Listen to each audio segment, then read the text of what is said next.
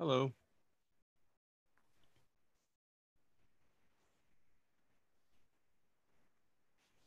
Hey.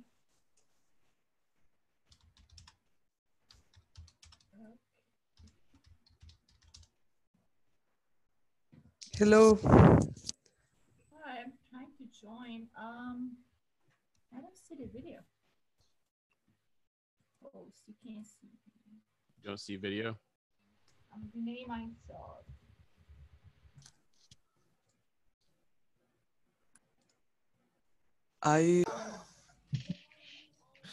Oh, wait, I have a few reviewer assignment I want him to do for me.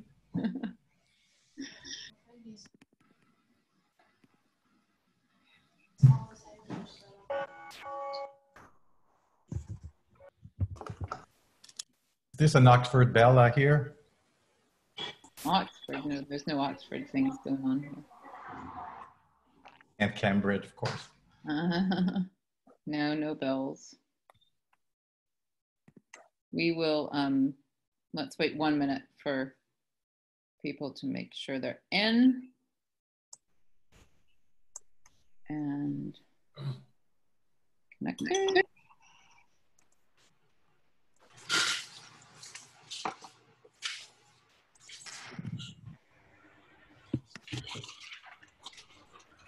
I don't know if you guys noticed, but there was an inquiry on the page about whether this was going to be recorded. So it is, unless you don't want it to be. Okay.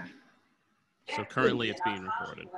Okay. Does somebody want to answer that, or somebody should answer that? You want me to say yes? I could easily type it in. Did you not hear me? Yeah, it is being recorded. Oh, yeah. Oh, I see what you're saying.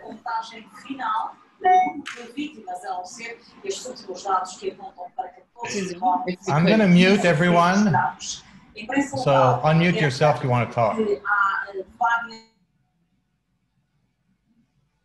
Now I'm the only one talking. Okay, Denny, I will take it from here. So, hi everyone. I'm Jennifer Howard Grenville. I'm one of the deputy editors at AMJ, and we're delighted to have you here this afternoon, evening, morning, or middle of the night, depending on where you are.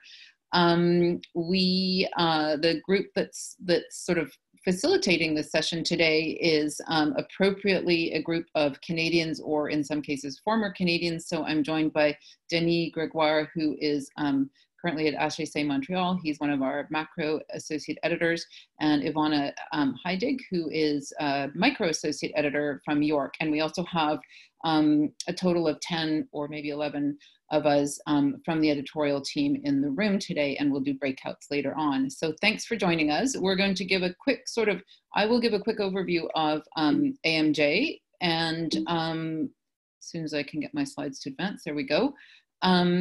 And just sort of tell you who we are, what we're doing. I think you will have varying levels of experience with AMJ. So we'll just highlight some of the key facts about the journal, and our editorial team is 1 year into its 3-year role. So we want to also just introduce the team and make sure you know about anything new, like our special issue, for example. And then Ivana will talk about some ways to be successful in your submission to AMJ from the micro AE's perspective, and Denis will follow up with macro AE perspective on that.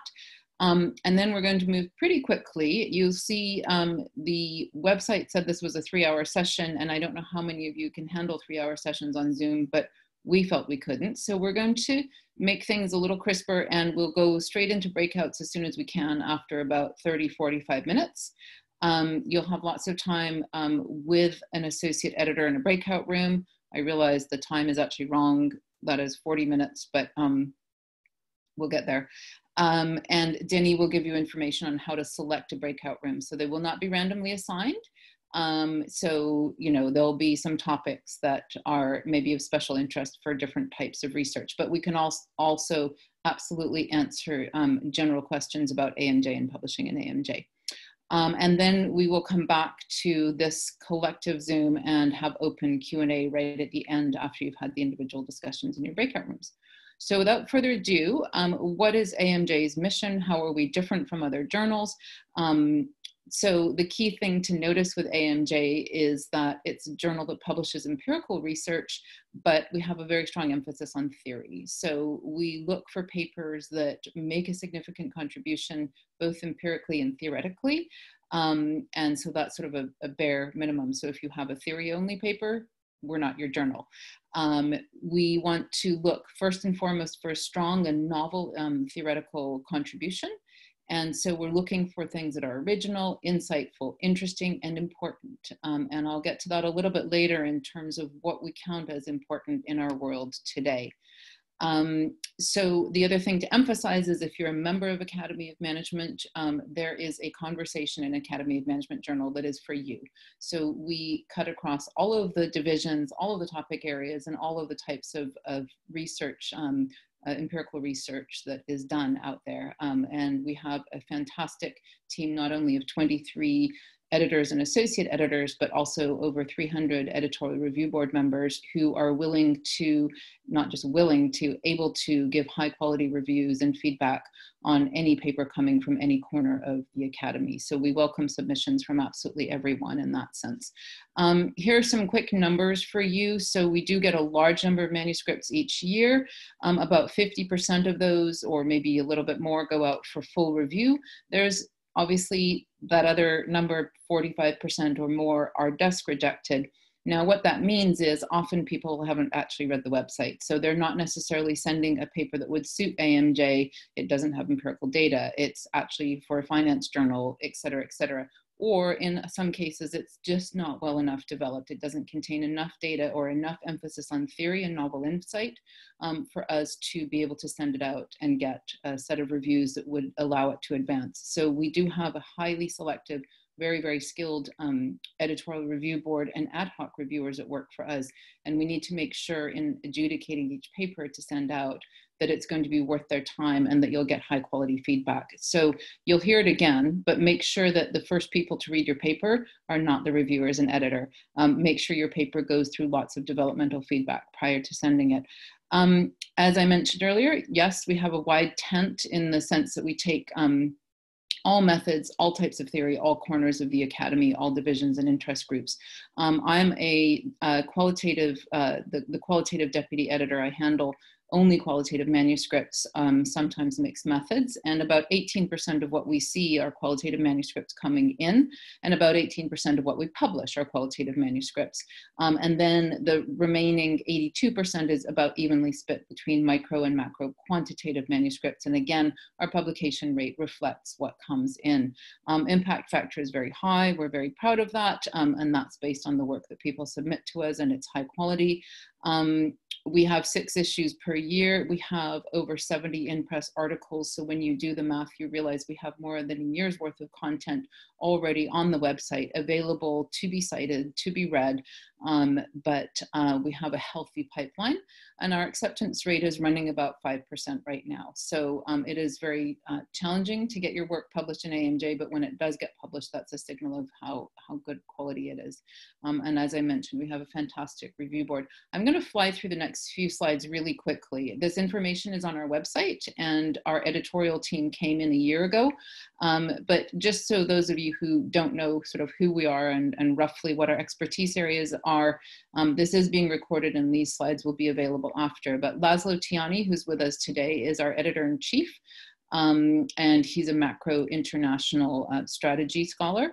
Katie DeCellis is our micro deputy editor, and she handles all of the micro manuscripts that come in, and I'm the qualitative editor. Now, when I say handle, I mean we pass them on to our team of another 20 AEs. So here they are, and I'll just literally click through the slides so you can see some names and faces of the various editors and where they're coming from.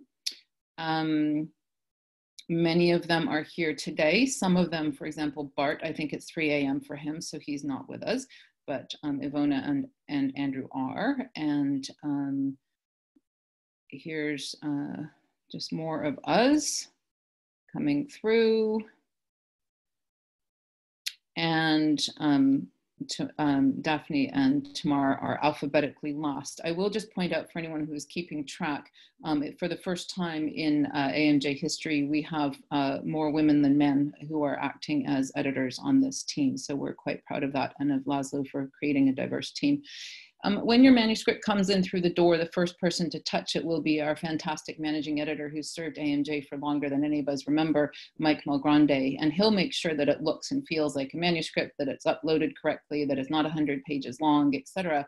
He'll pass it then to Laszlo, who makes a decision of whether this is a paper that deserves a full review, whether it needs to go back to the authors for maybe a light edit, maybe it's 65 pages, and we really can't look at a manuscript that's that long, but if you can cut it down in size, we'll take a look. So he makes the sort of first line of decisions, and then when we know that it will go to full review, it passes, as I mentioned, to one of the three of us, who will then have a look at it and choose who is the best on our team able to handle that topic or that method, and who is available. So part of it is balancing. So you don't get a choice of which editor your paper goes to, but the deputy editors and Laszlo will make that decision based on their knowledge of the associate editors. You get 3 reviews. Typically, on average, we would have 2 of those being editorial review board members, so people who do 10 to 12 reviews a year for us, who have a long experience with AMJ in terms of their reviewing and also their authorship. And so they know the journal really well, and they're selected because they give such high quality, timely reviews. So you'll get very high level, high quality reviewing. Usually, you know, it varies obviously with the reviewer, but so detailed comments, how you can improve your manuscript, constructive criticism, and they provide a recommendation to the editor, but it's the editors who make the decision on the manuscript. So they get guidance from the reviewers, but they also independently read the manuscript and will make a decision about whether this manuscript should be advanced to revision or not. Common, as I mentioned, desk rejects are a high percentage of the manuscripts, just because we receive so many papers, and some of which are just not suited for the journal, and some of which the other common reasons for them being desk rejected are they're just not new.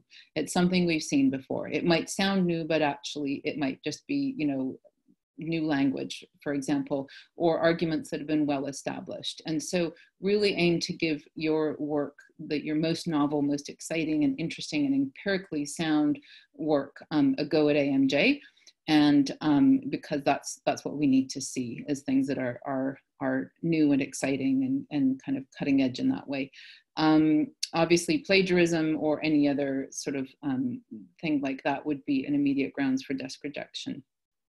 Desk edits, as I mentioned, are the kinds of things where we can see promise in the manuscript, but things need to be tidied up before it can be sent to the reviewers.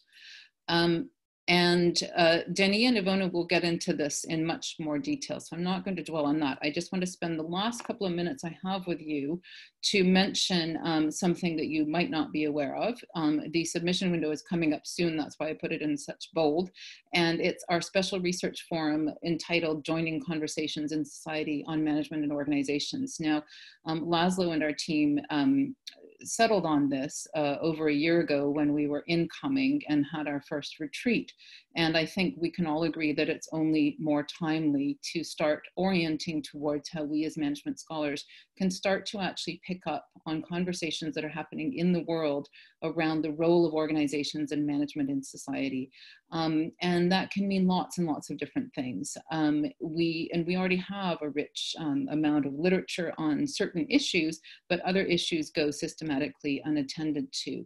When you also think about people outside our field, what do they think about the issues that are most salient for organizations right now? They might be thinking about things that are very different to what we think and theorize about and think are the main conversations. So we're sort of calling on this, through this special issue, to try to highlight areas of research, corners of inquiry that we think that others think are important to how we understand management and organizations, and shine some light on those areas and show how there's opportunity for theory development.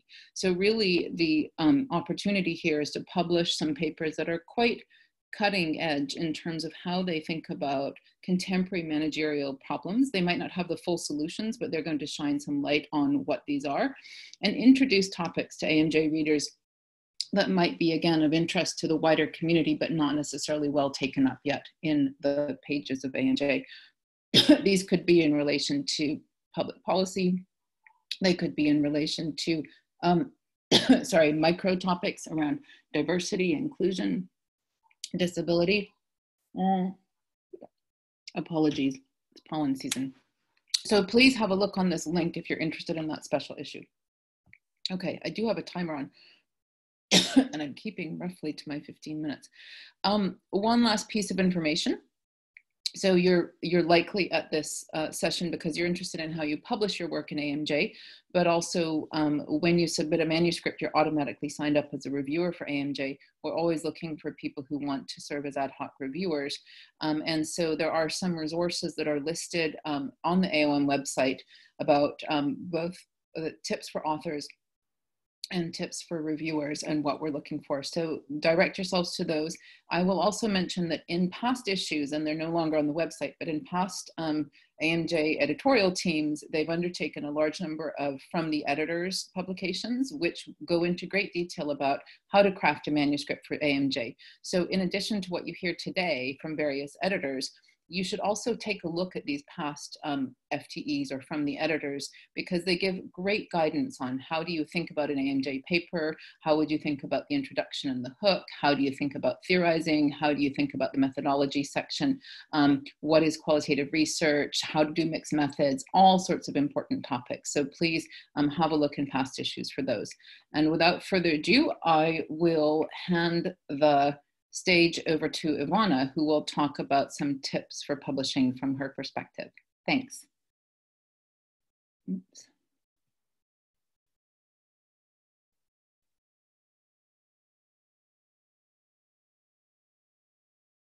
Ivana, you're muted. Can you hear me now? Yeah, perfect. Sorry, I was muted and I did not even realize. So I'm going to just start sharing my screen now. I have a couple of slides in a few minutes.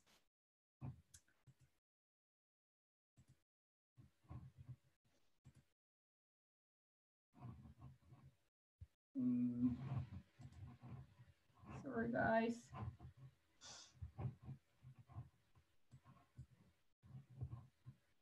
The sharing screen is not going well. I can see it just fine. If you just move through this, the slides without the presentation, it should work fine. You see it? Yeah. There you go. Now, yeah, we see it in presentation mode now. Okay, perfect. Sorry about this technical glitch. So as Jen introduced me, my name is Ivana Hirek, and I'm at the Schulich School of Business at York University, and I'm an AE on the micro side.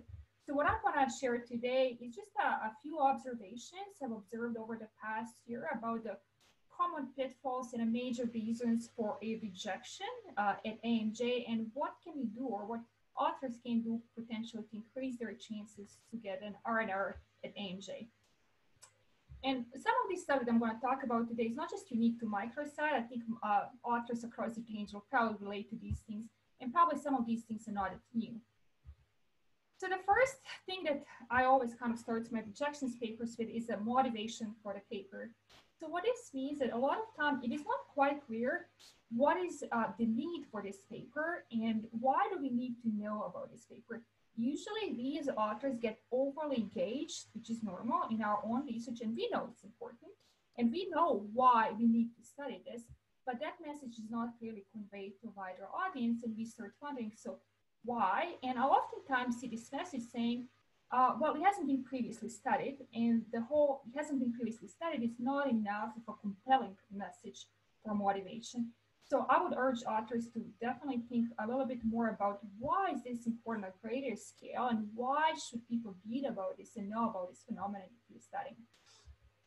And related to motivation, and the problem comes that it's not clear what are the unique and novel contributions of this work. If I don't know why you're doing this, then the contributions consequently are not overly clear. And highlighting kind of related to that is that oftentimes I see that the work is not properly grounded in the past literature. Either you are tapping into 10 different literatures, and it's here really hard to know what's the literature you're trying to contribute to. Is it literature A, B, C, or D that you invoke? So simplicity sometimes is a more of a cure. So having a clearer picture and more simpler story, I would say, and tapping maybe into 2 or 3 literatures is enough. You don't need to cover all the possible literatures that have mentioned the topic of study, but being simple kind of brings the storyline in order and makes it more easier to follow. So this is usually number one reason that I see why the papers get rejected. And this is usually a writing issue where it is not quite clear why this is important. The next major thing is the theory development. And I think we all, including myself, struggle with this. What is theoretical development and what are contributions? But there are 2 main themes that I've observed as I've been reviewing and as a reviewer, as an AE over the years. The first theme refers to the lack of an overarching theoretical framework. So what I oftentimes see, and what this means, is that there are a number of different variables or constructs invoked in the paper, but they don't hang together tightly. For example, you may have a mediation chain, and then the relationship between the predictor and the mediator is explained by using theory X. And then to explain the chain or the link between the mediator and outcome, a very different theory is used, theory Y. And they're not connected. So this kind of you invoking different kind of theories for different parts of your model or different parts of your model is leading to what we call fragmented theorizing. And it does not lead to this overarching story. It's not clear why this unique constructs are invoked in the paper. The other thing that I've observed is oftentimes there is no proper theoretical development in a sense of describing why certain relationships are supposed to exist. Oftentimes what I see, past research or researcher so-and-so has found this, hence I expect this. So the missing link here is why do you expect this? In your own words, describe why do you expect this to exist. And I would call this theorizing by citations. And the other problem with this is if past research has already shown this, so what is the novelty then in your work? So what is the novelty above and beyond to what you're already citing? Just to keep in mind. So let's continue. So we obviously have a very high standards for methodology and methodological rigor. And one common theme that I've observed is a lack of a match between theory and methods. And I do have one extreme example, which I do from time to time see. So the theory in the front end is, for example, at a between level variance and talks about between level phenomenon. And then we get to the methods, and the methods used is experience sampling methodology, which is within a level variance. So there is no match. So if the phenomenon is a between level, why would you use a between level methodology? And I have to admit, I've seen quite my share of papers doing this. And I don't know if that's because people think that experience sampling methodologies are new, it's sexy, it's something to use. But whatever you end up using needs, even if it's just an old simple experiment and service, that it needs to match to what theory is. I would also suggest considering the mixed methods because no single methodology is perfect, and I think we can all agree on that. And pairing up 2 methodologies tend to offset limitations of each one. And as I said, we are looking for vigor in design. And if you are not traditional, so this is something I see as an experimentalist, if you're not traditionally, and you don't traditionally use experiments, it is perhaps wise to maybe collaborate with somebody who does, or if you're using experience sampling methodology for the first time, maybe pairing up or collaborating with people who know how to do it would help build a more vigorous design. And I would just like to note a few things about transparency in message crafting. So one thing I would like to note is that AMJ is encouraging all authors to pay careful attention to transparency, and this is something that we've been trying to kind of reinforce and emphasize this message. For the micro papers, this may include the following, potentially considering, like we're not requiring this, but considering pre-registering studies, and one platform to check is OSF. Disclosing all manipulations, measures, and items and drop observations, data stocking tools, etc. Reporting results with covariates or transformations. And I would also urge authors to consider replication of your findings. A lot of times I see a paper with only one study, which invokes in the issues of robustness of your data and replicability issues. final note I would like to note is on crafting a message.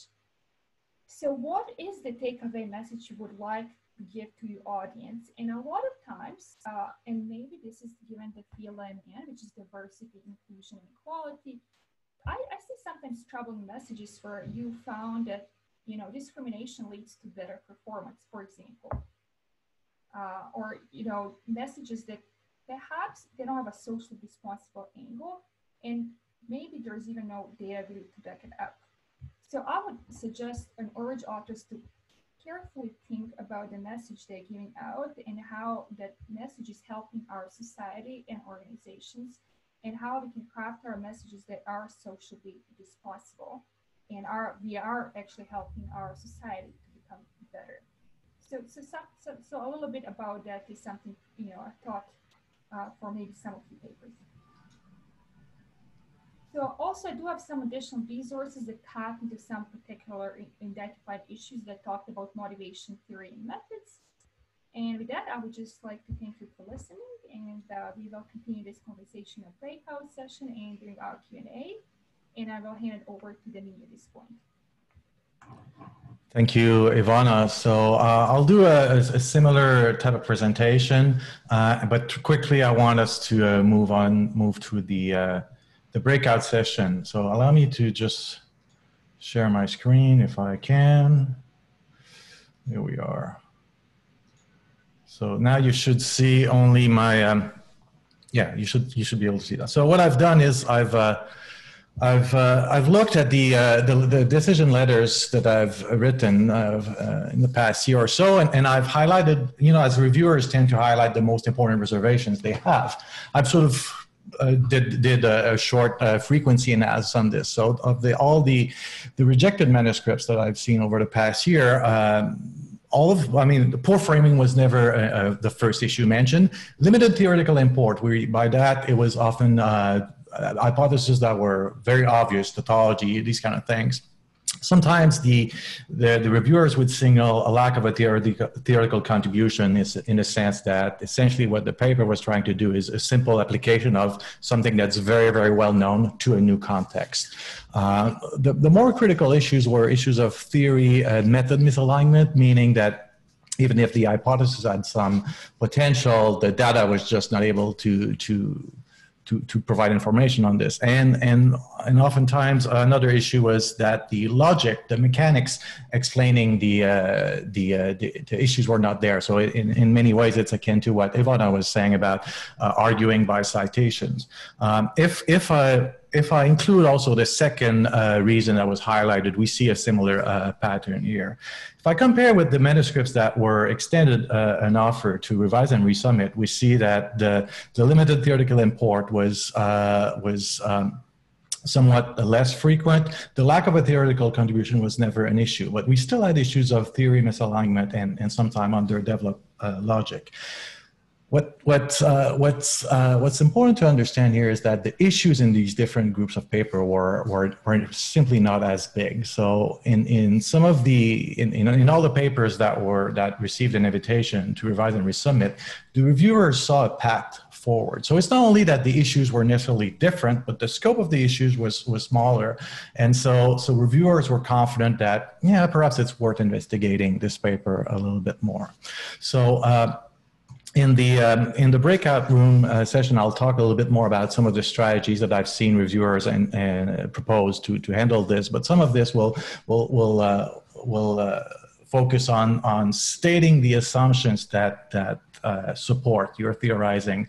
I'll talk about how the methods fit the hypothesis, developing the rhetoric for the hypothesis, and explaining the why for those logic. And so I'll develop some of that. I also want to talk about the observation I've had with respect to the overall message. And this is where we focus perhaps a little bit more on the discussion. Many of the discussions among the papers that were not invited to submit a revised version, essentially the discussion repeated what was already found. So it was like seeing the results section a second time. Sometimes you had papers that tried to position their message against prior literature, but still focus on what the paper did, without necessarily arguing for what the paper is adding, meaning the contribution. We had some papers, 8%, that began developing this, but there were other issues that prevented an invitation to R&R. If we compare that to the manuscripts that were invited for an R&R, overwhelmingly the vast majority of them were trying to position that. We had fewer manuscripts that were only repeating the results, and we even had some that were actually a pretty solid start on this. So again, here, what I don't want to focus so much on the frequency as a group, but what was a distinguishing feature of those manuscripts that received an invitation to R&R was that they were, on average, they were trying a little bit more to expand their message. And so I'll talk about that a little bit more. A couple other things that perhaps is more than meets the eye. One distinguishing feature of the manuscript that that received an invitation to R&R, in general, there was a somewhat richer, deeper take on the phenomenon, the real life phenomenon that they were trying to understand better. And so with this deeper conceptualization of the work, it was easier for the authors to start thinking about what good data could match this very rich phenomena that we're trying to study. So in this sense, a lot of those R&R manuscripts simply felt richer, deeper, more substantive, and in both the theory and the method side. So that's something that suggests. That doesn't mean that to publish an AMJ one absolutely need a cool data set, but it helps when you've gone into this deeper dive of trying to understand in 2020, what do we understand about this real life phenomenon? How can we model this conceptually with more substance in somewhat deeper fashion? And where can we find data that really speaks of this? So on the data front, when you have a stronger conceptualization of the phenomenon, it sort of challenges the authors to go deeper. And so for instance, if you're using archival data, you draw some data from Crunchbase or some other databases, and you try then to do some sort of transformation of this data to really get at the meaning of the real life phenomenon. And in order to do that, you need to explain the assumptions that guided your method. So by going in circle across the entire paper, you end up going deeper. If I may share one last insight from my 1-year trip as an AE for AMJ, I just want to share the number of authors who actually, when I sent a decision, number of authors who actually acknowledged receiving a decision. And then I've actually talked to my colleagues on this. And so the number of authors is the kanji symbol for 0. And you could guess that the number of authors who actually thanked the reviewer is also 0, yet the number of reviewers who got back to me about the letters, the comment they see in other reviewers' letter, I need more than 2 hands to actually count that. So it looks like the reviewers are actually reading the letters, but as an associate editor, I don't always get the impressions that the author are thankful. In 15 years reviewing papers and seeing 1,000 reviews, not that I've done 1,000 reviews, but I've seen some of the other reviewers, their letters, I've only seen a handful of reviews that were 3-word long, like, okay, this is sad, 3 words. Viciously hostile reviews, again, a handful of those. Plain wrong reviews that don't make any sense. I've very rarely seen this. The vast majority of reviews that I've seen, they usually included very useful observations that were trying to make the manuscript better. And if you think about it, they were all offered for free. Yet, if we want to think about the economic problem or the economic cost of providing these reviews, I mean, you get 3 reviewers plus my time. We usually take, on average, anywhere between 2 and 7 hours to craft those reviews. If you think about the hourly rate of these, and not me, because I guess I'm cheap, but some of the people I end up roping on the team of expert reviewers for these papers, I mean, their time, if they do consulting, is not high. So if we were to frame that in economic terms, the cost of providing a review at AMJ, just the salary time of the reviewers, is anywhere between $3,000 and $5,000 US. Add to that the cost of the manuscript central system, the AMJ. you get a lot of good advice, and you get that for free. So if I may make a suggestion, it's just a simple email, 3 points: acknowledge receiving the decision letter, please extend our thanks to the reviewers, and we'll try to integrate their observation for future iterations. Many of us on the associate editor board, we were trained that way, but we were somewhat surprised on our first year that so few authors were actually getting back to us with some positive feedback. And I think it's important because, again, there's value in the reviewer's feedback, even if sometimes it's difficult. The decision is disappointing, but sending out this email is a sign that you're trying your best to integrate some of that feedback. And so I thought that after talking to my colleagues, I thought that I would take these brief moments to draw the attention of all of us on this simple email. I know I would love to see those emails, and I'm also mentioning that in the doctoral consortium training that I mentioned. So with that said, let's move to the breakout rooms.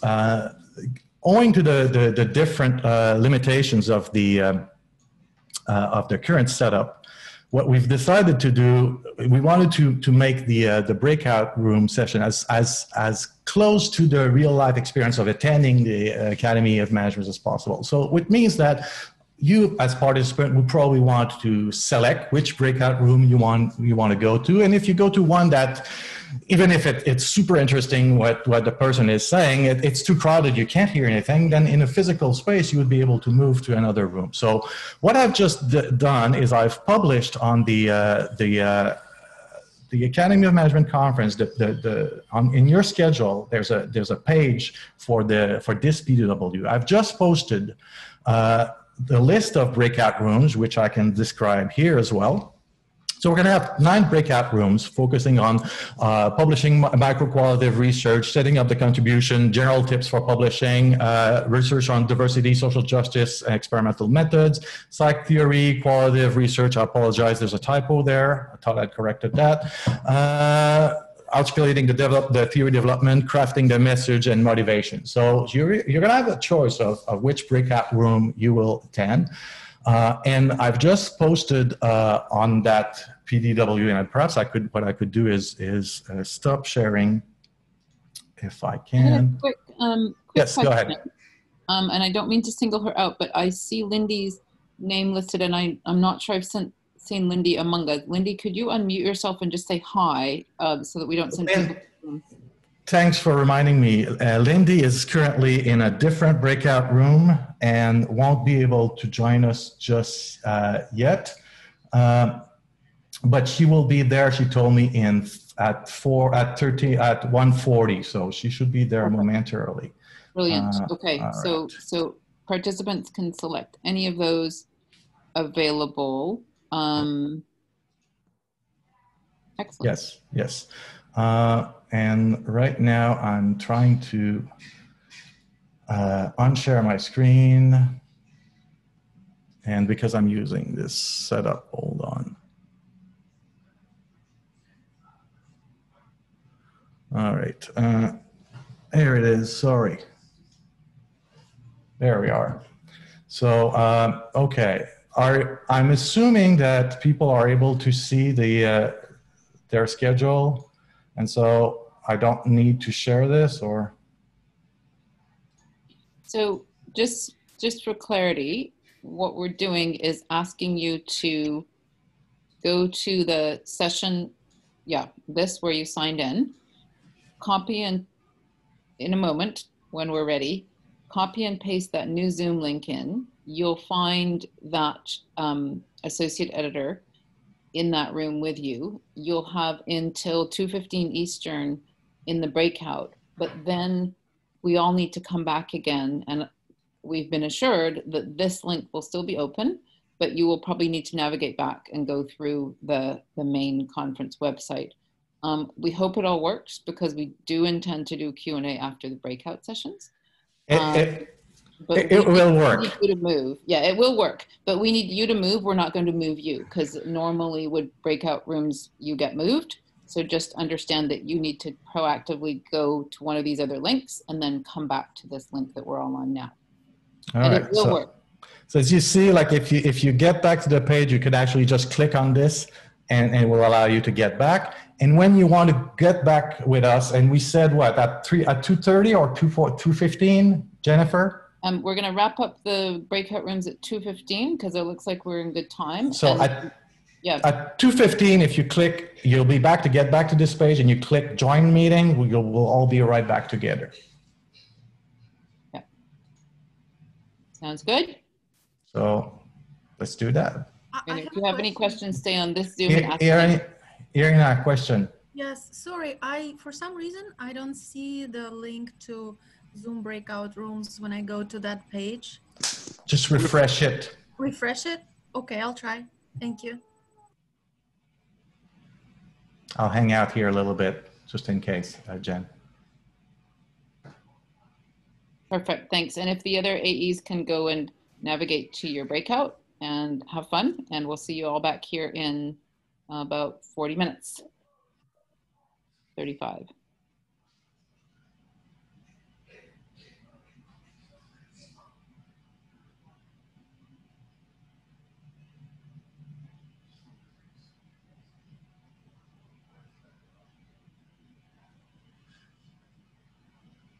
All right, unless there are any questions on the people still on this call, there's about 40 people still on this call. Unless you raise a hand and signal the questions, I will move to my own private breakout rooms. All right? In Sorry. 3. Yes. Super embarrassed, but I just can't find it. And if you go into the Academy of Management conference schedule, and if you enter the place where there's this PDW, I mean, you registered for this PDW, so it is on your schedule. If you go there on that page, I shared my screen earlier and you should be able to see it. I would like to go to session number 1. Do you have the link available, probably? I don't have, unfortunately, the Academy doesn't provide the chat in Zoom. So I can't, the only thing I can do is send you to that schedule. That's the only place. I'm really sorry. Unless you can type very fast, because nah. I just can't, it's too long a link. Okay, don't worry, it's fine. You do an excellent Try to go to the schedule, but we'll understand. I mean, it's been a nightmare. But Can you hear me? yes. This is Susan from the Academy. If you go back to this session on the Academy site and you go into polls, I think, and Perfect, Susan. Excellent. Again, Susan is doing perfect here. and Thank then you. go under which breakout room topic would you most like to attend? You should see a listing and you should be able to go to the breakout that you want to go to. Yeah, just excellent. Thank you. I found it. Perfect, Susan. Thank you again. All the best from Germany. Bye-bye. Take care. Bye. Enjoy. Thank you.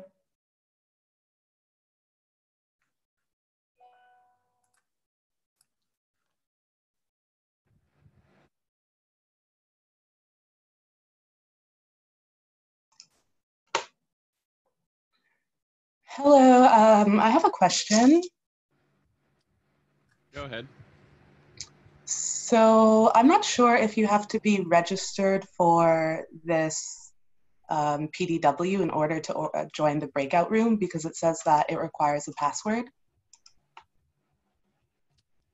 I don't think it should require a password. Okay, that's a bit strange then. If you maybe try another one. The organizers who set it up aren't in here right now. They're in the breakout rooms. So if you can get into another one, maybe you could ask about it, but there shouldn't be a password on any of them. Okay, thanks. I'll try a different one.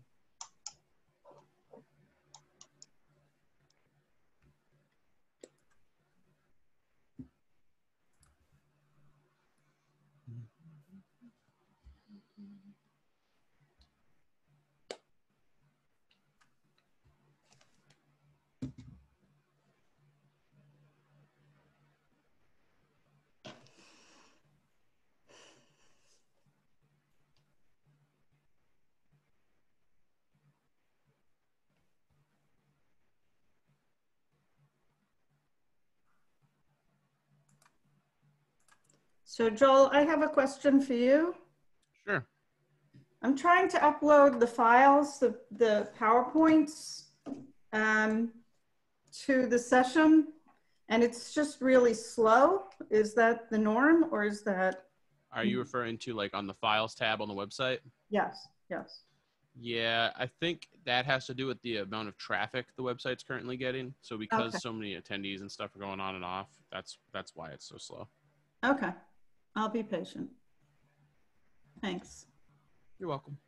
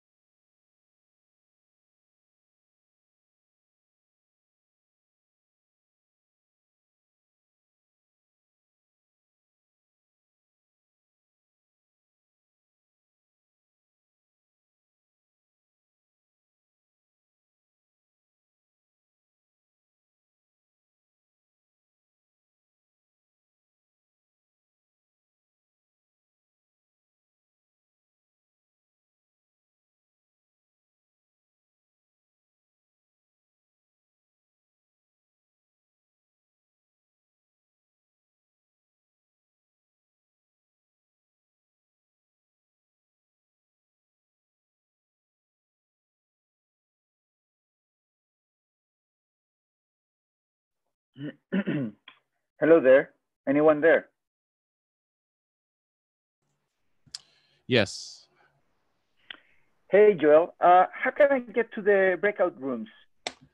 Okay, so if you go to where you signed up for this session on the AOM webpage, Yeah. there's a chat box. And yeah. in that chat box, it should list it. I was if just there. No information, actually. Okay, I'm looking at it right now. Did you try reloading the page? Let me see. No. Maybe that's why, but I just opened it. Let me check. I tried, but still doesn't work. Could I make a suggestion? Go back to the page on the AOM site, go under polls. And then from there, scroll down to what particular, scroll down. I got it. I just got the links now in the chat. Thank you. You're welcome. So for the other person with this question, which breakout topic room would you most like to attend? Click on vote and you'll see it. Yeah.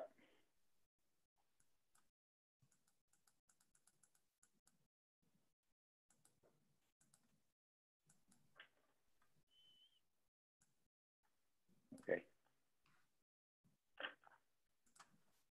Thank you. You're welcome. Sorry, Joel, didn't mean to speak over you.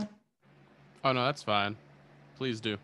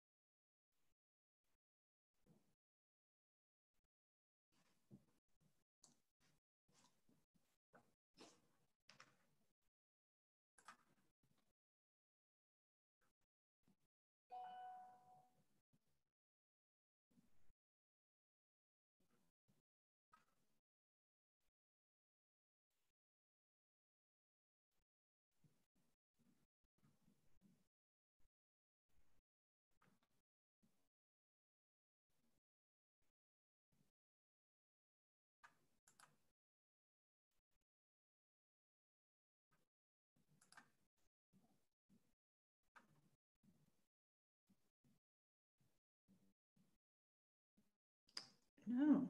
Hmm.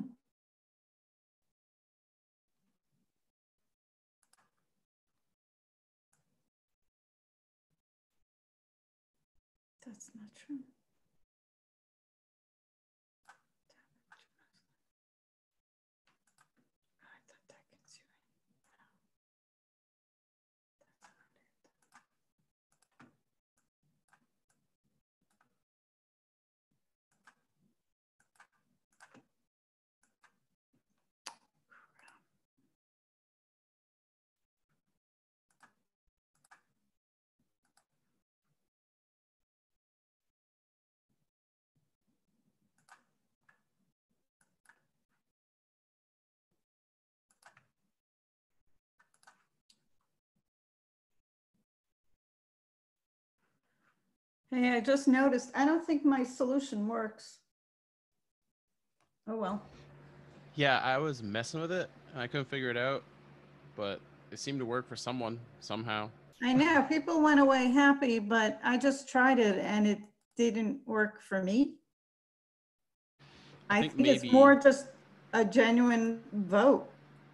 Yeah, I think switching tabs on that between chat and the vote maybe refreshes it, and that's what fixed it for him. I'm not sure. Okay. Okay. Oops. Well, somebody went away happy, but.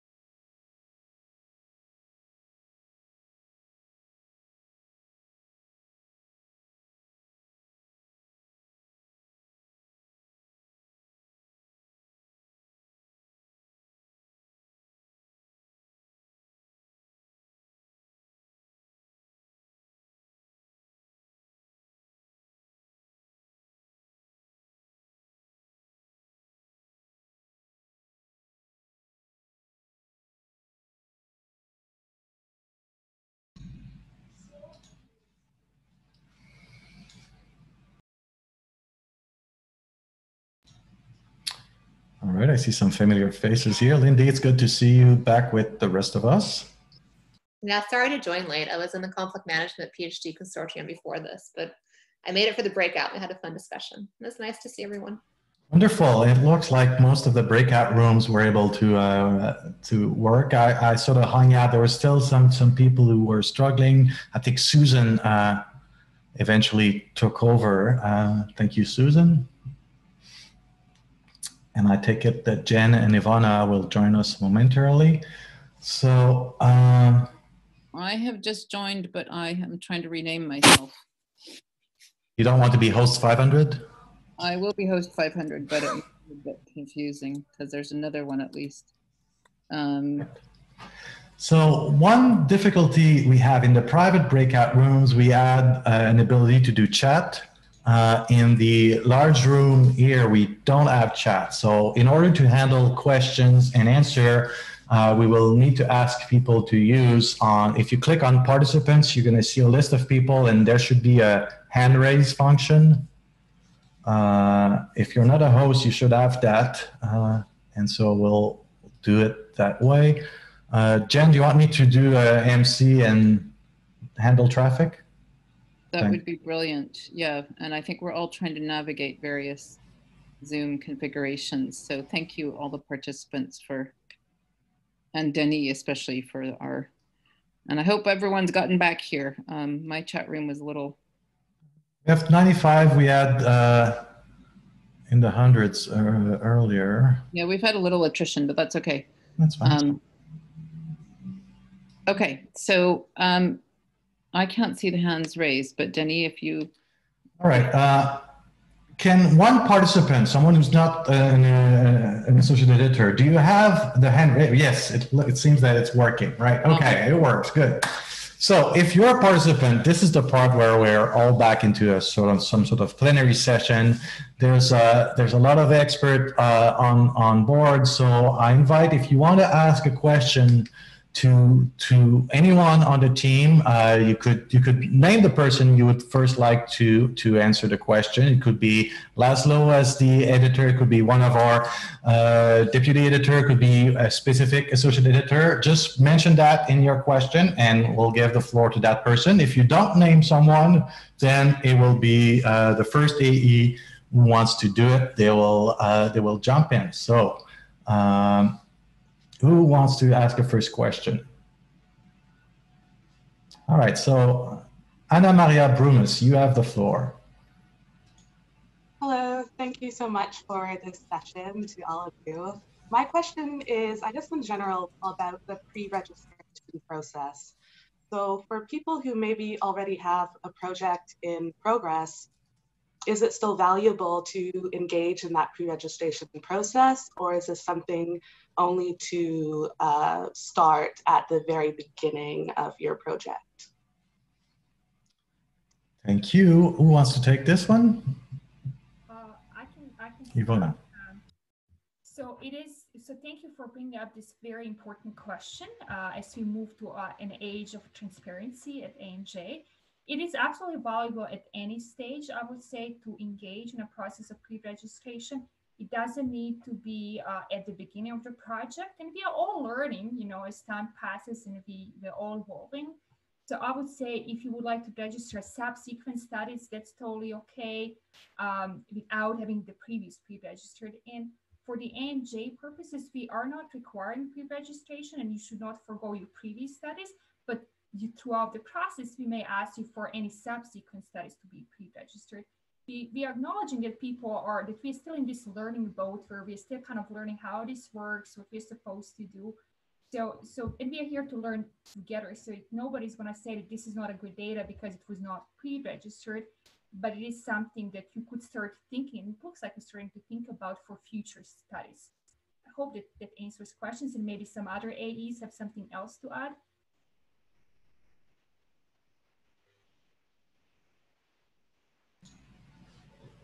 Thank you, Maria, for this. Thank you, Ivana. Anyone else wants to ask a question to the panel? Should be a question. I'm sorry. I have a question on ethics of publication.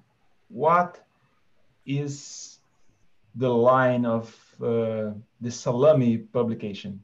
My students normally ask me that, and I have a very hard question. How do you treat your data? I mean, how do you reuse other data from your or other source data from other sources, and what's the limit for that?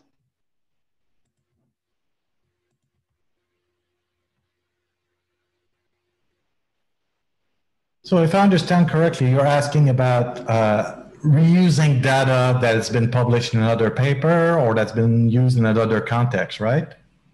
Yes. All right. I saw Laszlo was about to move a hand. So Laszlo, do you want to take this one? So we would like to publish original work. So this is very important for us. So if you published any other articles or you have papers under review from the same data set, we would like to get a copy of that paper or article so we can evaluate, you know, normally we work together with the deputy editors and then later with the associate editors to see whether your work is novel enough beyond the contribution that you made with your paper from the same data set in other journals. So again, the originality is very important for us. We would not like to publish, you know, these salami sliced articles when people add a moderator or change the control variable becomes suddenly the independent variable. So it is very important for us that we publish original work. So, and how do we make these other papers or this other work available, especially if they are under review, to the editors? We would like you to submit with your, so when you upload your submission, there is an area for cover letter. In a cover letter, you can explain it, you can compare in a table, for example, the differences, and you can also submit you know, that working paper, attach it as with your submission. That will not be sent out to the reviewers, but we would like to take a look at this other paper.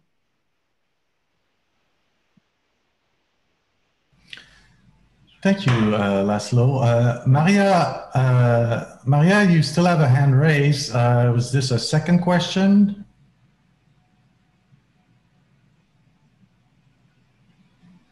All right. Maria Dolores? Are you talking about me? Sorry. All right. Yes, I am thinking if AMJ is a good outlet to introduce a new topic of management, or maybe on management. Because, for instance, I'm trying to write about vulnerability as the main comparing finding. I find my fieldwork and how to deal with it in organizations. And I heard Jennifer talking about vulnerability at the keynote of Vigos, but I don't know if it's a good way to introduce a new topic or to try to introduce a new topic, sending it to AMJ. I don't know if maybe another route to do something like that.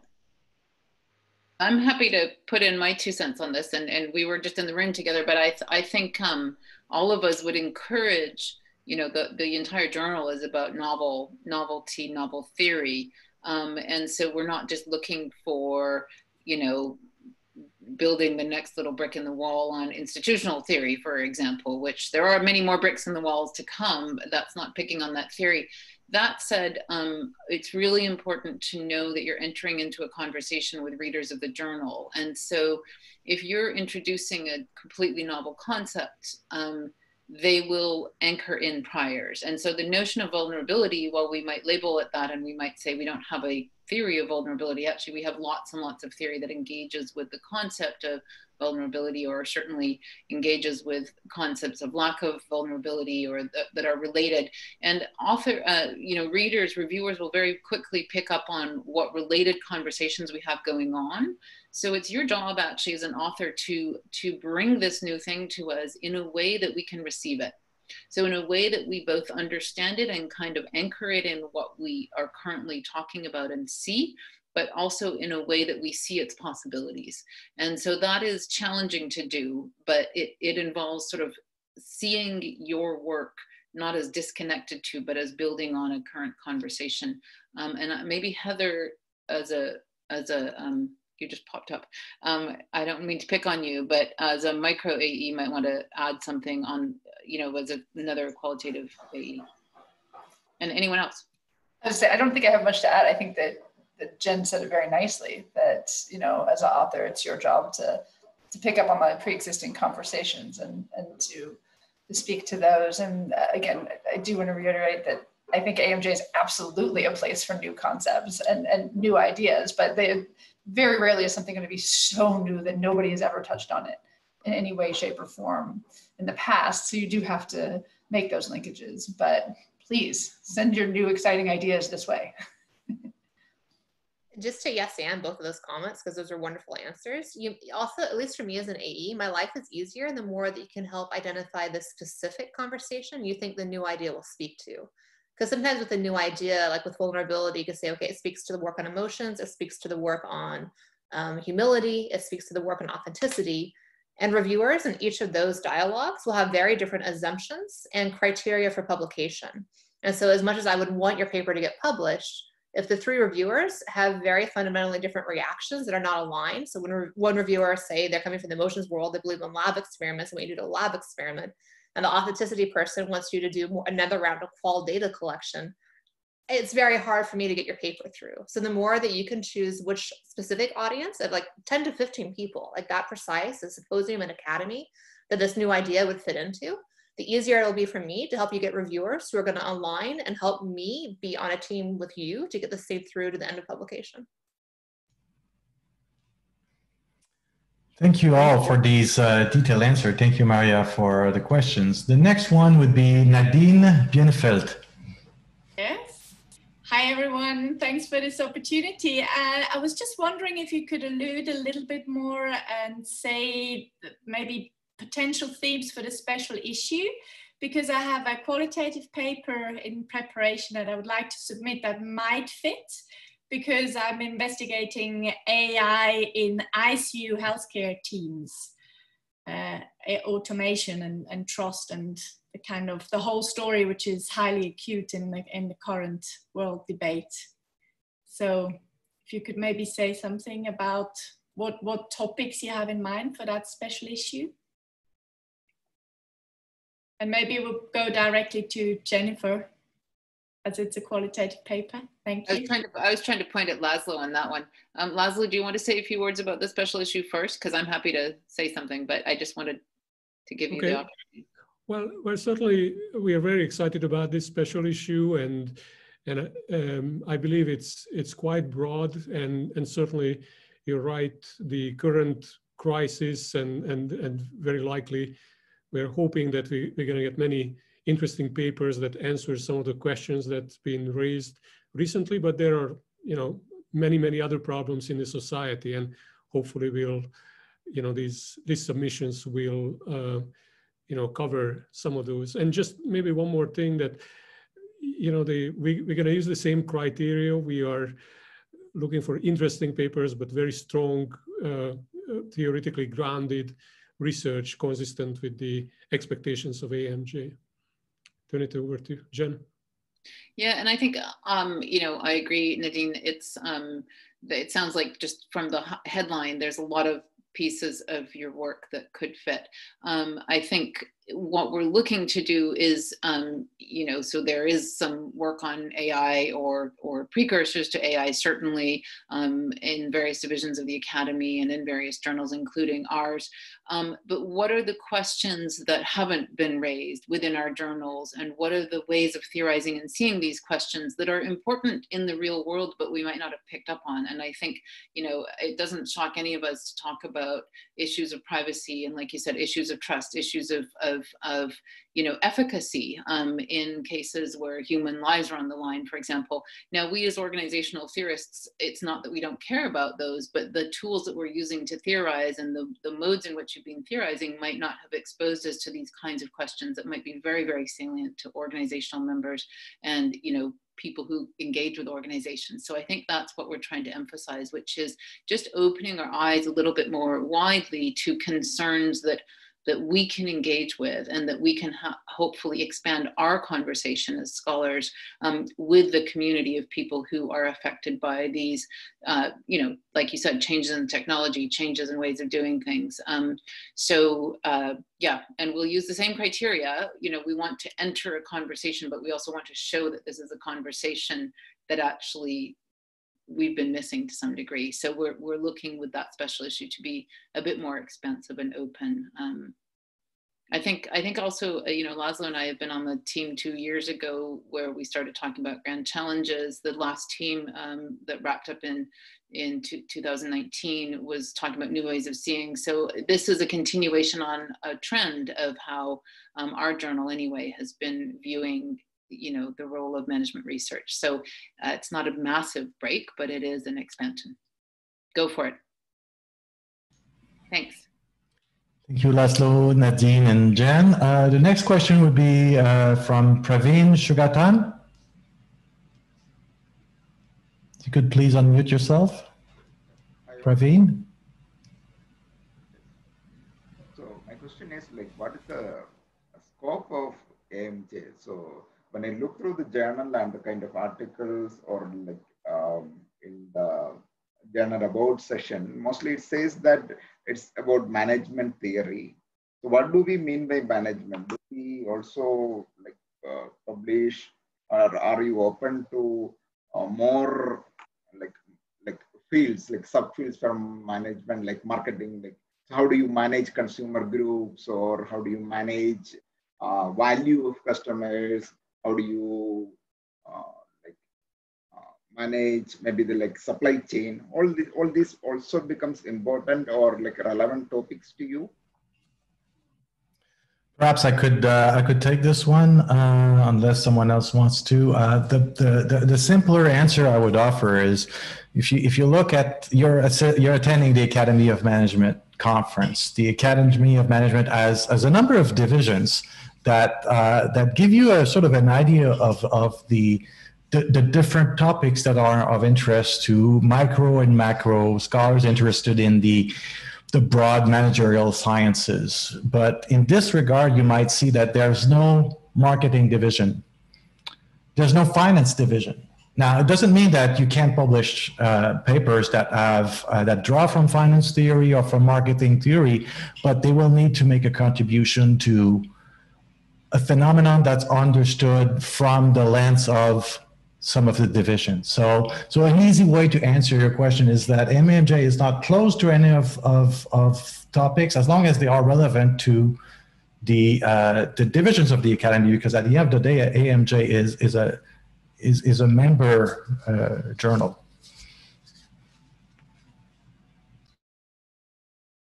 Okay, so like as I understand, the scope is limited to the divisions. Like, so whatever is outside the divisions.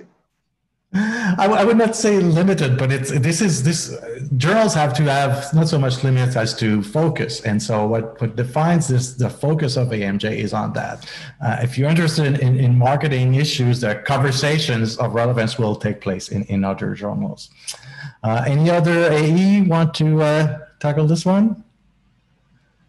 If not, I would recommend. I thank you, Shobit, for your question. I would move to Pavel Kral. Hi, everyone. Thank you. I have a question on an issue that's been mentioned several times today, What are the key indicators of which differentiate between convincing theorizing and theorizing by citations? Is it providing the mechanism or suggesting why or anything else? Thank you. Anyone want to take this one?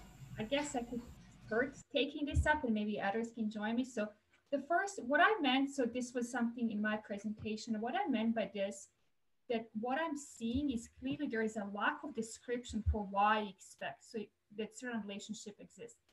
If your hypothesis is the A is gonna lead to more or increase in B, why? Just in plain words. So that's what I meant. Like oftentimes, you know, we expect this increase because of A, B, C, or D, or just A. What I oftentimes see is that, you know, previous researchers have found that A leads to B, but there's no mention of why. It doesn't necessarily mean that you need to study that why. It needs to be a variable that's empirically examined, but needs to be described. Why do you, in other words, why do you expect this relationship to exist in the first place beyond that other researchers have potentially found similar relationships? So that will be, it's very basic and just basically telling me story why we should expect this in plain words, in your own words, if that makes sense. Hope that makes sense. Anybody else would like to join me on this one? I would add to that one common place where I see this is people saying that so-and-so says this is an important question to study, and or you know, researchers have called for the study of this topic with 6 citations after that. And what I would rather see, that's great that others have said it's an important problem, but what I would like to see is a clear explanation of why it's important, why it's consequential, what consequences of interest are actually impacted by the question. And so it's not just deferring to what others have said, but instead really explaining clearly the why.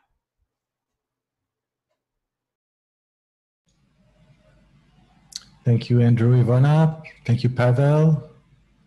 All right, so let's move on. Tilan Nguyen, that's the next question.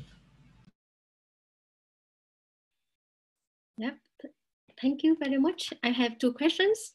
The first is student samples is less interesting with AMJ? And the second is, do you sometimes invite the same reviewers as others? Because I receive the reviewers exactly the same from 2 journals. So that's why I don't know if whether AMJ invite the same reviewers from as other or not. Thank you very much.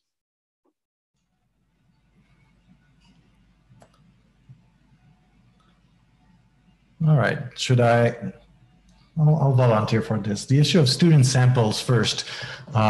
In the field that I'm most associated with, entrepreneurship, the issue of sample has been abundantly debated because it's difficult to study entrepreneurs. If you think about it, they're rare. There's been studies among the populations anywhere between, depending on the countries, anywhere between 3 and 10% of the population is at time involved in a startup, but the extent of their involvement, the extent of their engagement will vary from, I've thought of starting a startup when I, 5 minutes before I go to bed, or I spend 80 hours trying to develop this startup, right? So it's difficult to do interviews or surveys with entrepreneurs. So because of that, as a fallback, throughout the 80s, throughout the 90s, scholars would study entrepreneurs, business students who would contemplate perhaps launching a career in entrepreneurship. And so the current state of the field, at least on the entrepreneurship side, and I'll use that as an example to discuss for AMJ, the current state of the field in entrepreneurship, as my understanding anyway, is that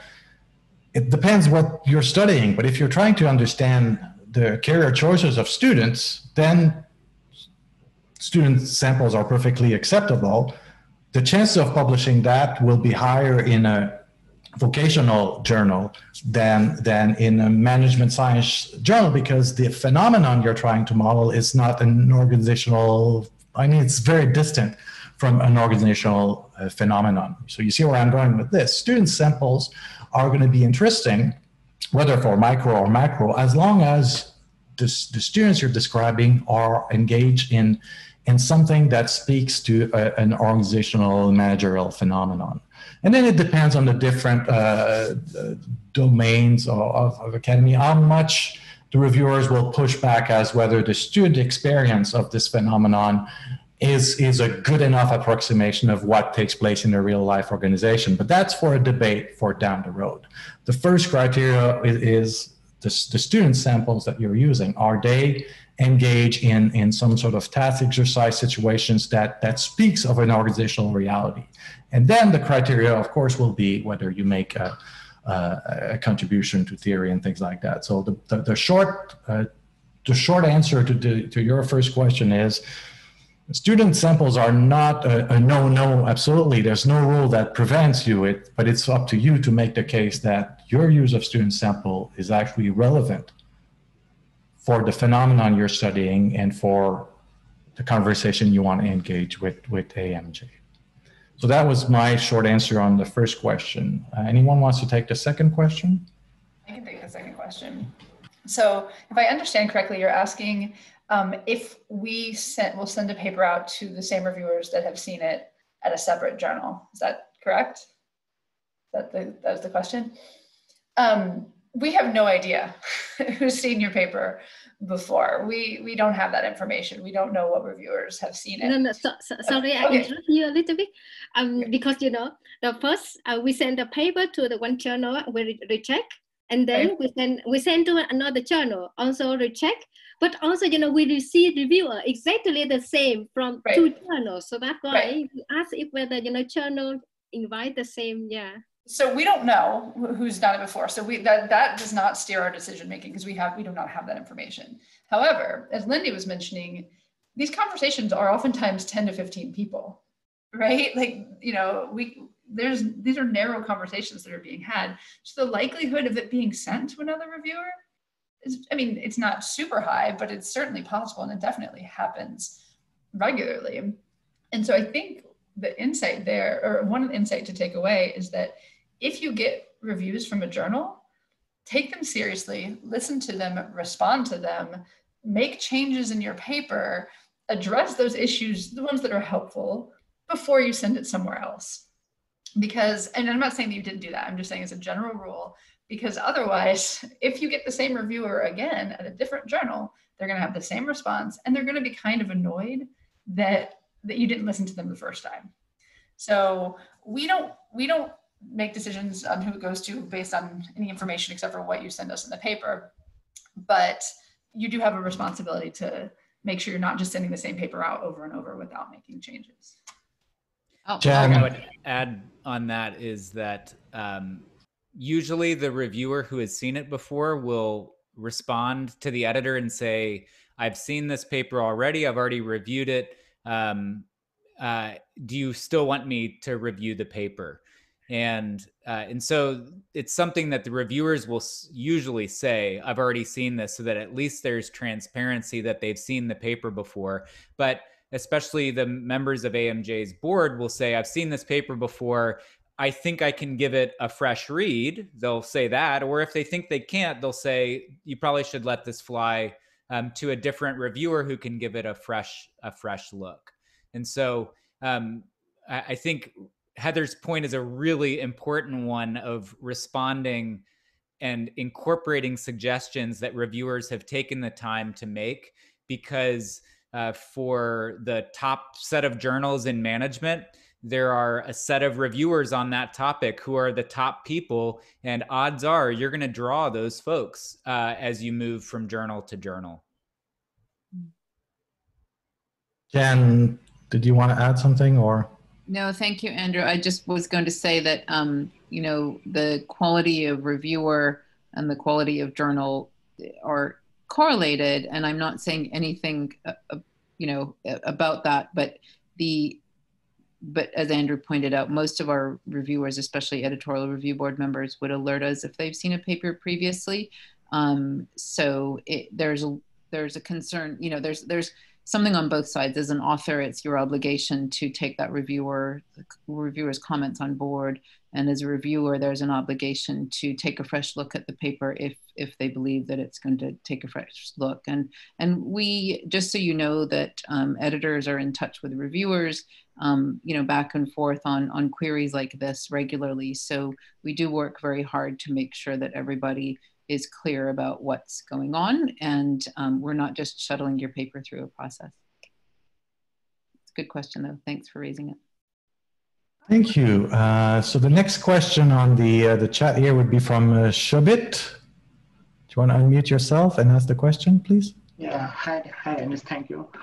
So my question is regarding one of the points which were there in the presentation, that the motivation of the study should have a greater impact. It should have a wider application. So I want the panel to elaborate more about it. Because many times in qualitative studies, the context is very limited. For example, if I have to do a research on how software project managers take decisions. So it will appear that the context is very small. It's only about software project management, but it is possible that the same, the findings, the theoretical elaboration that happens from that study might be applicable to various different domains. So for the author, it has a wider application. So how the author can convey or communicate the same to the reviewers through in the manuscript. Yeah. Anyone wants to take this one? I know Luis Diestre had a panel or a breakout room on motivations. I don't know if he's still with us. Doesn't appear so. Anyone else wants to take the, seemed to be a question about qualitative intros. I mean, I'm happy to take that, but please, others should chime in. I think with qualitative work in particular, we don't ever want to use the word generalize. We're not looking for universal law here. The value of qualitative work is that you're pulling from a very specific context and sort of engaging with it very deeply. But we want transferable work. We want your study to be able to say, I found this phenomena, or I found these mechanisms, I found this process unfolding, or this set of relationships within the software development engineers, that another reader could say, oh, that's really interesting. I'm studying something quite different, but I see that same phenomena because they're humans, because they're a team, because they're an organization. And so that's where the sort of notion of how can I lift out of my data and my study something that other researchers will find resonance with and will be able to transfer to another setting and deepen their explanation of something. And that thing then is the theoretical vehicle. So motivation isn't just, I think software managers can teach us a lot about, police officers, for example. It's not just about the phenomena. The phenomena is interesting, but it's interesting because it informs a certain kind of theory that we don't yet know enough about. We don't yet know enough about how these people make sense when they're distributed in 1 million Zoom rooms or something. I'm just throwing that out there. So every study has this challenge of taking from a specific context, but it transfers through the sort of theoretical insights and the addition to the theory that it contributes. So that's how we talk about the motivation. I think the best way to learn how to do this is read a lot of papers that you admire. And don't necessarily read them for the content or the theory or the expectation that the phenomena will be the same. Read them for how the reader convinces you of what's going on here and why it's important, and become really mindful of almost reverse engineer how that paper does that work to make you care about the phenomena, to make you see it as a phenomena that we don't have enough theory about, and then to convince you of what the extension to that theory is. And I think that will hopefully speak to kind of the craft of how this is done, both qualitatively and in other types of papers. If I may briefly add, good references, especially on the qualitative side. Karen Locke and Karen Golden-Biddle in late 90s wrote a book on this, but there's also an AMJ publications where they analyze the introductions of AMJ papers. It's a fantastic read for this. I'll place the citations in the chat on the PDW, not this one, not the Zoom chat, the ones for the PDW. Anna Maria Brumis, you have the next question. Okay, yes. So my question refers to something that was brought up in the breakout session about collecting data from non-American contexts. So I've heard that there can be extra scrutiny from reviewers about the quality of such data. And I'm wondering if there are special considerations that authors should think about and present when collecting and writing about data from non-American contexts.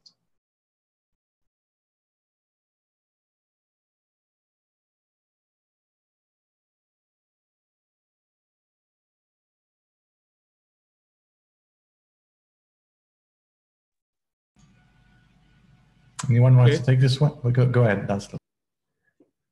Is it okay? So, well, we certainly welcome studies from different contexts, and I think, on the plus side, reviewers and editors and readers are excited to read studies from different contexts. And sometimes it is boring to get the same studies always from the same setting. At the same time, we would like to know more about it. We like to understand what's going on, and certainly more information you can provide is the better. How the study was done, and who are the subjects, and all the information as much as you can disclose. Recently, we received a few papers that, for example, where there were some examples cited on non-English languages, and even authors recommended that use Google Translate if you would like to read it. But our journal is published in English, and our common language, and so all the reviewers need to understand, need to be able to read it. So my point is just be transparent about what you've done, explain, answer questions to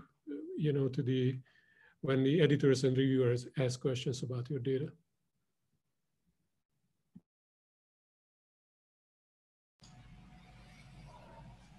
I would add to this quickly and say that I think it is, as Laszlo mentioned, like, it is exciting to have data from other parts of the world. I think most of our data is heavily centered on North America, and all we know about organizational behavior and management comes from one particular region of the world. So tying that back to the conversation we know, like, going to the previous comments about tying your conversation with new samples to the conversations that exist and how you're advancing knowledge would be extremely valuable, I believe, to the field of the management broadly. And in particular, we would value such novelty at AMJ, as long as there is theoretical contributions. It's not just a new context, but there is an actual underlying theoretical contribution to this work. Hope that makes a little bit more sense as well. But I think that's exciting to hear that people are considering collecting data like that. Thank you. Thank you, Anna Maria, for your question. Thank you, Laszlo, Ivona. The next question would be from Yoon Park. If you might want. Hello. Yeah. In this session, I heard a lot of about a lot of theoretical contribution, and I used the quantitative methods. So I was wondering if there is any standard difference between quantitative methods and qualitative method in terms of theoretical contribution, because qualitative methods is more based on theory building, while quantitative methods focus more on theory testing. So is there any different standards between quantitative or expectations between quantitative or qualitative methods in terms of novelty of a theoretical development? Thank you.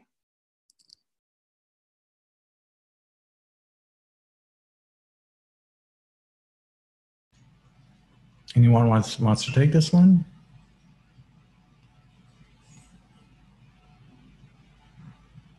I would lean on the no answer. So on a scale of 1 to 7, there's hardly any difference, at least in my experience. The point I made in the breakout session about this was one of the pattern that I've seen looking at the reviewers' comments when it came to the theoretical contribution. And granted, I handled more quantitative paper, but I've handled a few qualitative papers as well. They were looking for a meaningful contribution. So to me, the key word was not new. It was not cool. It was not interesting. It was meaningful. It makes a difference. It brings new meaning to the body of academic knowledge about a phenomenon. So regardless of the methods, regardless of the data, regardless of the domain, was this a meaningful contribution, something that adds or change what we knew before reading the paper in the first place? Any other AE want to comment? Laszlo, Jen? I agree. Well said. I think we have time for, we have one more hand up, and I think we promised that we would wrap up a few minutes ago, but it's great to get your questions. So let's have that one last question, and then I just have a couple of thank yous. So Lydia, you have the floor. Thank you. So because of the pandemic, I had to switch to online format for conducting interviews. And I'm wondering whether I should actually wait and stop this now, or I should continue and it will be okay. Because I mean, it's not in a traditional way when we actually sit next to the person. It's Zoom or Skype with the informants. So my sense is that it's fine. I mean, there's actually some benefits over like Zoom, over like the telephone. You know, if you get the person where you can actually see them, you can pick up on the interpersonal cues. You can, even get a little bit of the context, perhaps. I think nothing's ever going to be in person, but I think the Zoom's pretty close, or electronic video is pretty close. And with what we're operating in now, a lot of people are having to move more in this direction. And so I don't see a paper being rejected because the data was collected electronically versus in person. Thank you. Let me also add that, we are a community, so the reviewers are facing the same problems, and they appreciate, they struggle with the same issues. And in fact, if you provide some solutions to their same problems, maybe they are, get excited, and I think they will appreciate the new approaches because they struggle with the same problems too. Yeah.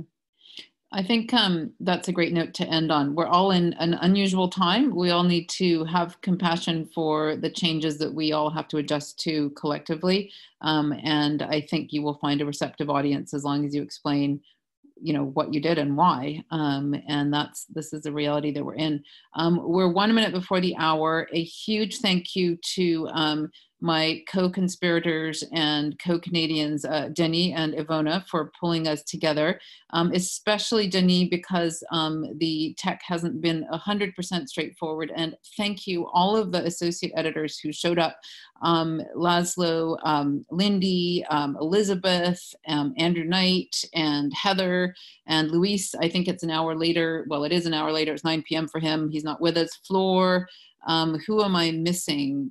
I said Heather already. If I missed you, huge apologies, but we've had a great group here. I hope the breakouts were really useful. Do your best work, send it to AMJ when it's ready, and we look forward to seeing it. Thanks all for showing up, and we'll see you all again in the future. In the future. Thank you, Jan, for helping organize this. Thank you, Laszlo, and all the AEs. Thank you so much. Bye. Thank you all. Bye. Thanks. Bye. Thanks, Susan, as well. Hey. And Susan. Yes.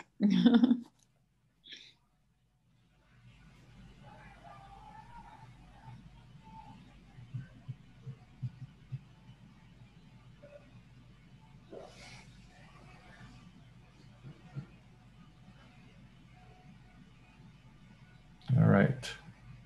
Most people are logging off. So Benedict, it's good seeing you. Take care.